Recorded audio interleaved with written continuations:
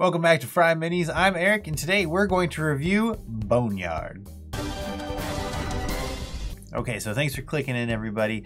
So Boneyard, it is WizKids' latest Icons of the Realm pre-painted D&D miniature set. It's themed all around undead and undead adjacent creatures. We've got a great variety here, all the way from a bunch of different zombies and skeletons, all the way up to mummy lords, bone whelks, and undead Tyrannosaurus rexes. Ultimately, we ended up unboxing 2 bricks. So if you missed our unboxing video, click here.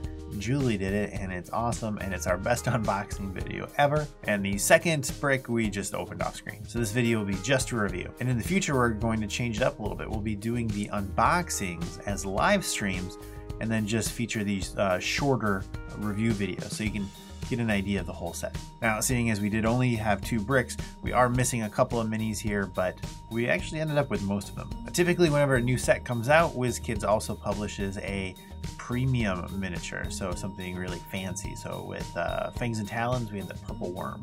Here we have 2 Dracoliches, one green and one blue. Boneyard also features 2 promo packs. If you order on dndmini.com, the official WizKids site there, you can get a pack of kobold skeletons, and if you go to your friendly local game store, you can pick up the orc skeleton promo pack. And side note, there's actually been a little bit of a drama about that. To learn more, check out minisgallery.com and go to the forums. Okay, so before we jump into the actual review, real quick, I want to say a special thank you to my patrons, the Spud Club. Thank you all so much. It's your support that makes it possible for me to buy these minis to do these reviews. So thank you. And if you're not already a patron, that's the best way to support the channel. So go over to patreon.com/FryMinis and take a look. We've got all sorts of special perks, from Mini of the Month shout out, homebrew and painting reviews, all the way up to special secret games. Please consider supporting the channel through the Spud Club. Also, come hang out with us over on Discord. I've got a link to join the FryMinis Discord server. We host a weekly paint night every Friday at 8:30 Central, so come hang out and paint a mini with us. Okay, quick reminder on the scale. 3 is exactly what I would expect it to be. 4 is, this is good, and 5 is, whoa, this is amazing. 2, reverse, not great, and 1 is, this is awful. All right, so let's take a look. I'm really happy with this set. I think WizKids did a fantastic job with the Boneyard Icons of the Realm set here. When they first announced this set, I was a little nervous that, oh, it's undead, it's just going to be a couple skeletons or whatever, but they had some really great variety here. One of the things that really stood out to me that I wasn't expecting to like so much was the variety of the common type monsters. So the different skeletons, the different zombies. I think that's really cool because you'll use a lot of those in your game. So you can put down multiple miniatures that all have the same stat block, but it's easier to call out at your table, oh, I'm going to attack the elf zombie, I'm going to attack the dwarf zombie. It just helps, and it's a little quality of life measure. And kind of on the same point about that versatility, most campaigns you're going to run across undead at some point. Even if it's not an undead themed thing like Curse of Strahd, you'll still have random encounters, or maybe a little tomb sequence here or there where you can use these undead. While I really enjoyed the sculpts for most of these, and I thought they were just a lot of fun, I was let down by some of the paint jobs on these, especially things that have like meat to bone points, even like on the T-Rex zombie. Like, that's overall, that was a fantastic mini, but sometimes where the bone is just kind of muddily painted, and I found that a recurring theme. So a lot of these are still really great, but that's my critical feedback there. Also, one thing that happened that's never happened to me before is I had 2 Krakens in 1 brick. I get that the mini is only uncommon, so it's possible. It just doesn't feel very good to get 2 of the same huges. And especially since it's a Kraken, I don't know how many junior Krakens I'm going to ever need at once. If it had been 2 skeleton hill giants, that would have been a little easier for me.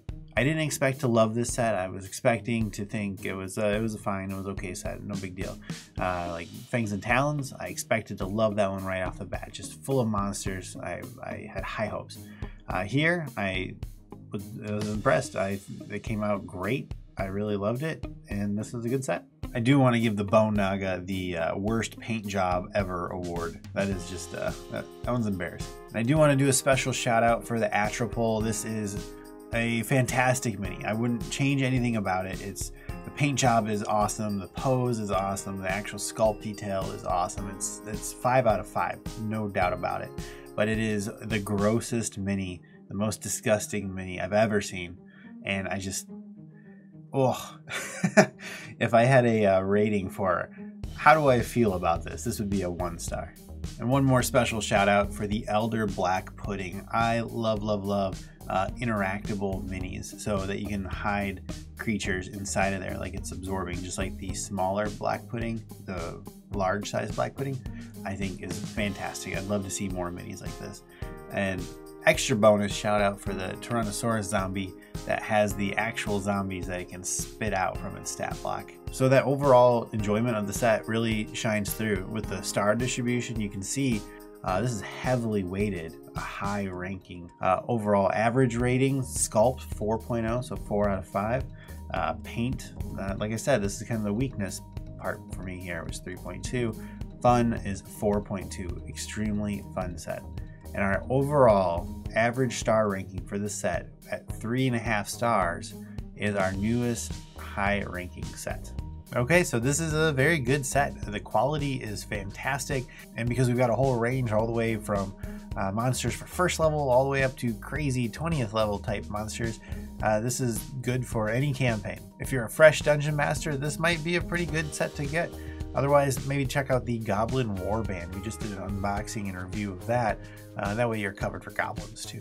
One thing I do want to mention is I pre-ordered my first brick through dndmini.com, the official website, weeks and weeks and weeks before launch. And the listed release date was March 2021. So as other stores were getting their inventory in and I was still waiting, I gave in and I emailed D&D Mini on April 8th. And the very next day, I happened to get an order shipment notification and a response. They said something about some of the minis being put on the wrong truck, and that's what caused the delay. I get that delays happen, but when we're over a week past the most extreme version of the release window, and you're on dndmini.com, so you're paying full price for these bricks and minis, I do wish we could be a little more proactive with our customer communication to say, hey, we've got a delay. I don't think that's an unreasonable request, because I can tell you 100 out of 100 times, I would rather know that I need to wait for a delay rather than just hoping something shows up eventually. So it's not the end of the world, and they did give me a code for 10% off my next order.